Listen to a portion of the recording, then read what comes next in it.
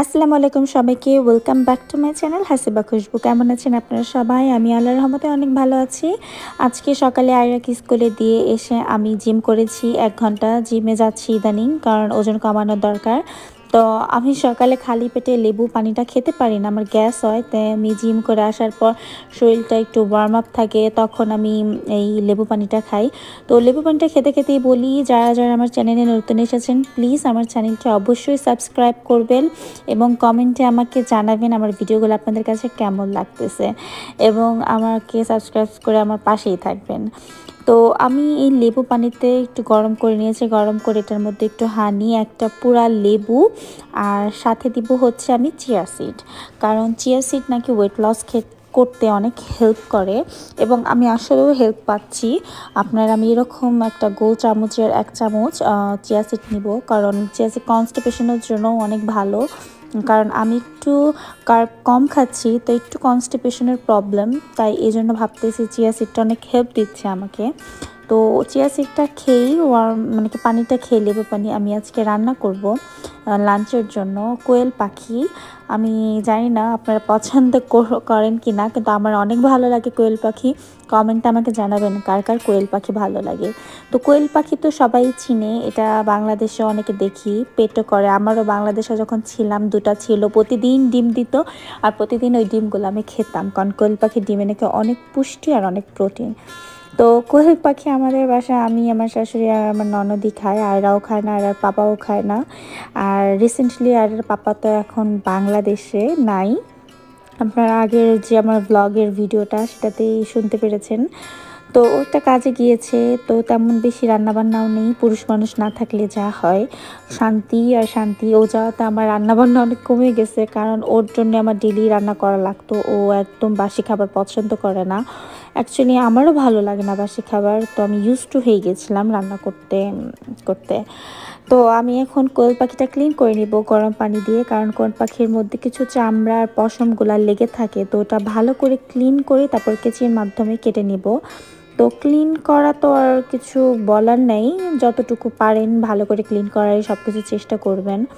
তো আমি এখন কোয়েল পাখিটা সুন্দর করে কেটে নিয়েছি চামড়া সহকারে, আর আমি একটা চুলাতে কড়াই বসিয়ে তেল দিয়ে দিয়েছি। আমরা কর্ন অয়েল ইউজ করি, আর অলিভ অয়েলটা খাই। অলিভ অয়েলটা আমি ভাজিতে ইউজ করি, আর কর্ন অয়েলগুলো রান্নাতে ইউজ করি। আর এখানে আমি ভাতও বসিয়ে দিয়েছি, বললাম তো আজকে তেমন বেশি রান্নাবান্না নাই, জাস্ট কোয়েল পাখি রান্না করবো, আর ফ্রিজে অনেক কিছু আছে। তো তেলটা গরম হয়ে আসলে আমি এর মধ্যে পেঁয়াজ কুচি দিয়ে দিলাম, কারণ আমি সবসময় পেঁয়াজটা আগে কেটে রেখে দিই, যাতে আমার পরের দিন রান্নাটা অনেক ইজি হয়ে যায়। তো পেঁয়াজটার সাথে আমি কিছু গরম মশলা অ্যাড করবো, এলাচি, দারচিনি, তেজপাতা, কারণ একটু গরম মশলা বেশি দিলাম এটাতে, কারণ তাহলে গন্ধটা অনেক ভালো আসে, ফ্লেভারটা। তো এটা বাদামি হয়ে আসলে এটার মধ্যে সব মশলা আমি অ্যাড করব। দেখুন এরকমভাবে বাদামি হয়ে আসলেই মশলাটা আমি অ্যাড করে ফেলবো, বেশি আমি বাদামি করব না। তো আমি দিচ্ছি আদা রসুন বাটা 1 স্পুন, 1 চামচ, বলতেছি খালি আল্লাহ। তো আদা রসুন বাটাটাও আমি সবসময় ব্লেন্ড করে ডিপ ফ্রিজে রেখে দিই, পরে যেটা শেষ হয় সেটা বের করে নর্মাল ফ্রিজে ইউজ করি। তো এগুলো নিয়ে পরে আরেকদিন গল্প করব। আজকে কোয়েল পাখিটা রান্না করি আর আপনাদের সাথে গল্প করে শোনাই কি করি না করি। তো আমি ডেসক্রিপশন বক্সে আপনাদেরকে সব দিয়ে দিব যে কোয়েল পাখিতে আমি কি দিয়েছি।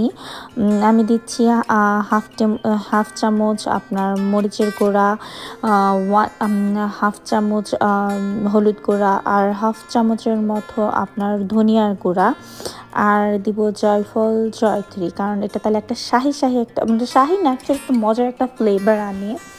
জয়ফল আর জয়ত্রীর গুঁড়া আমি রেগুলার চিকেন রান্না করতে ইউজ করি না, বাট কোয়েল পাখি রান্না করতে গেলে একটু ইউজ করি, তাহলে আমার কাছে অনেক মজা লাগে। তো এটাগুলা দিয়ে আমি মশলাটাকে একটু পানি দিয়ে ভালো করে কষাবো, জাল কমিয়ে। আর ওই যে বলছিলাম না যে আমি তো ডায়েটে আছি, আমি একটু কার্ব কম খাই, তো আমি তো খাবো না দুপুরে রুটিও না ভাতও না।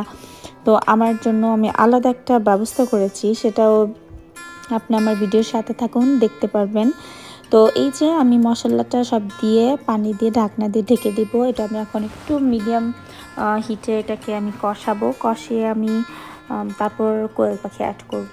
আর বললাম না আমি খাচ্ছি না কয়েকদিন, তো আমি ফুলকপির যে রাইসটা এখন পাওয়া যায় আমাদের সব জায়গায়, তো আমি ফ্রোজেন সেকশন থেকে ওয়ালমার্টের ওখান থেকে আমি ফুলকপির বড় একটা প্যাক রাইস কিনে নিয়েছি, যেটা জাস্ট আমি ফ্রাই প্যানে একটু দিয়ে লবণ আর ব্ল্যাক পেপারে দিয়ে এটা আমি রান্না করব মিডিয়াম জালে। এটা হতে বেশি সময় লাগে না এবং খেতেও টেস্টি, আমার কাছে অনেক ভালোই লাগতেছে।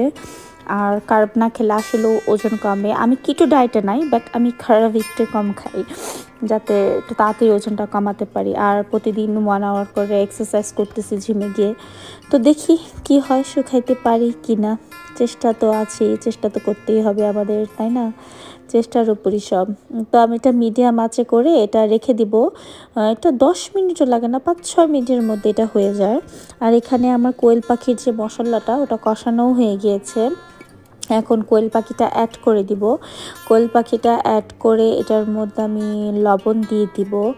আর নিচে আমার যে পেজের লিঙ্ক সেটা আমি দিয়ে দিব। সবাই প্লিজ আমার পেজে একটা লাইক দিয়ে যাবেন। ওখানেও আমি অনেক ভিডিও, অনেক ছবি শেয়ার করি। আমাকে আপনারা আরও ভালো করে কাছে থেকে জানতে চাইলে অবশ্যই আমার পেজে কিন্তু থাকবেন, এবং আমার একটা গ্রুপও আছে, আমি গ্রুপের লিঙ্কটাও দিয়ে দিব। তো আমি দুটা টমেটো আর কারি লিফটা হচ্ছে অনেক টেস্ট বাড়ায় চিকেন, তারপর কোয়েল পাখিতে দিলাম। মাঝে মাঝে বিফেও ইউজ করি। ইন্ডিয়ানরা প্রচুর খায় কারি লিভস, ছোট ছোট পাতার মতো, নিম পাতার মতো। তো ওটাও আমি একটু দিলাম 4-5টা ফ্লেভারের জন্য। আর এই যে দেখুন আমার ফুলকপির রাইস হয়ে গিয়েছে। এটা হতে বেশি সময় লাগে না বলেইছিলাম, কোনো তেল দেইনি, কিচ্ছু দেইনি। আর সাথে সাথে একটা টিপস দেই, আমি এরকম 1 লিটার পানির বোতল কিনেছি, বিকজ আমি দেখেছি গ্লাসে বসে পানি খাওয়া হয় না, তাই আমি এরকম 1 লিটার বোতল পানি কিনে ওটা আমি দিনে ট্রাই করি 4 বার ভরে খাওয়ার জন্য, তাহলে 4 লিটার হইলো। তো আমাদের তো 3 লিটার 4 লিটার পানি ডেলি খাওয়া আসলে খুব ভালো সুস্থ থাকার জন্য। তো আমার কোয়েল পাখিটা আমি অ্যাড করে দিলাম, এটা এখন কষাচ্ছি, কোনো পানি দিইনি কারণ অনেক পানি উঠেছে ওখান থেকে। আর আজকে ফ্রাইডে, ঘরবাড়ি ক্লিন করার ডে, তো আমার ননদ আমাকে একটু হেল্প করতেছে, ভ্যাকুম করে দিচ্ছে। আর এখানে কিছু কাপড় লন্ড্রি করেছিলাম, সেগুলো উঠায় রাখলাম, ওগুলা ভাঁজ করতে হবে। তো দেখুন আমার কোয়েল পাখিটা কষানো হয়ে গিয়েছে, আমি আরেকটু জাল বাড়িয়ে কষিয়ে তারপর এটার মধ্যে পর্যাপ্ত পরিমাণে পানি দিয়ে দিব, কারণ জিনিসটা কষালেই অনেক টেস্টি হয়, অনেক মজার হয়। তো আমি এখানে মাত্র 3টা কোয়েল পাখি দিয়েছি, বেশি দেইনি। তো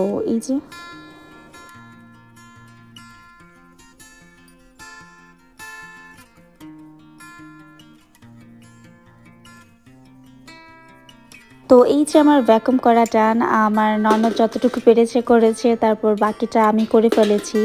তো আজকে ফ্রাইডে, আমি ফ্রাইডে ধরি রুমটা, বাড়িঘর ক্লিন করার চেষ্টা করি। আর তার মধ্যে আমার মাসে 2বার করে স্প্যানিশ ক্লিনার এসে আমার পুরো বাসা ক্লিন করে দেয়। ওদের নিয়েও আরেকটা ভিডিও করে আপনাদের দেখাবো। তো আমার রান্না হয়ে গিয়েছে কোয়েল পাখি, আমি উপর দিয়ে একটু জাস্ট গরম মশলার ফাঁকে দিয়ে দিচ্ছি, দ্যাটস ইট, আর কিছু দিব না, কারণ আমি কারি লিভ দিয়েছি। কারি লিভসের অনেক সুন্দর একটা গন্ধ থাকে, ফ্লেভার থাকে। আর আমি 2টা কাঁচামরিচ দিব। তো নামিয়ে আমি একটা বলক উঠলেই নামিয়ে ফেলবো। তো আমার কোয়েল পাখি ডান। তো আমি লাঞ্চের জন্য প্রিপেয়ার করতেছি অ্যাভাকাডো। আমি অ্যাভাকাডো অনেক পছন্দ করি, আমার অনেক ফেভারেট। তো আমি অ্যাভাকাডোটা একটু ভর্তা করে মানে একটু জাস্ট লবণ দিয়ে এটাকে ম্যাশ করে খাবো, কারণ অ্যাভাকাডোটা খেলে পেটটা অনেক তাড়াতাড়ি ভরে যায়। তো আমি ট্রাই করি অ্যাভাকাডো খেতে। আর অ্যাভাকাডো বেশি দিন ঘরে রাখাও যায় না। আর অ্যাভাকাডো কিন্তু মেয়েদের জন্য অনেক ভালো, ইউট্রাসের জন্য, চুলের জন্য, স্কিনের জন্য। আমি চুলেও মাঝে মাঝে অ্যাভাকাডো ইউজ করি, ওটা নিয়েও আপনাদেরকে দেখাবো আমার স্কিন কেয়ার একটা রুটিনের মধ্যে। তো কারণ সবসময় তো ডেইলি লাইফ, সংসার, রান্নাবান্না ভালো লাগে না। তো আমি এখন সব কিছু শেষ করে আয়রাকে স্কুলে আনতে যাচ্ছি। ওয়েদারটা খুব ভালো ছিল, তেমন বেশি ঠান্ডা ছিল না। নেক্সটে আপনাদের সাথে আমি একটা ভিডিও নিয়ে আসবো, সেটা হচ্ছে আমার স্কিন কেয়ার নিয়ে একটা ভিডিও। আমি স্কিনে কি ইউজ করি না করি, কারণ অনেকে আমাকে বলতেছে যে আপনার স্কিনটা অনেক সুন্দর, স্কিনে কি ইউজ করেন, আমাদেরকে একটু বলেন। তো নেক্সটে আরেকটা ব্লগে আপনাদের সাথে দেখা হবে। প্লিজ আমার সাথেই থাকবেন। আল্লাহ হাফেজ।